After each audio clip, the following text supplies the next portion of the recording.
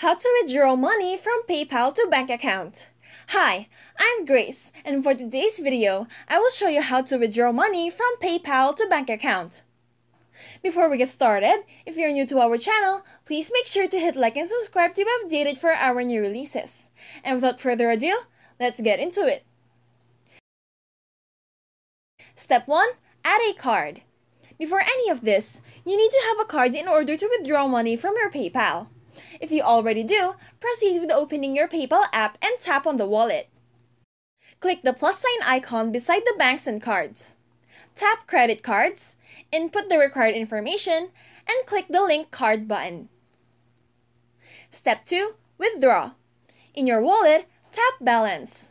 Afterwards, there will be a button where you either add or withdraw money. Tap the Withdraw option, then you will be prompted to choose which card to place the money in. Finally, once you have chosen, enter the required amount. And that's it! That is how you withdraw money from your PayPal to your bank account.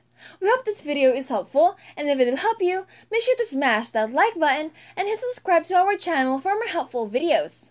If you have any questions or topics you would like us to cover, please make sure to leave it in the comment section down below.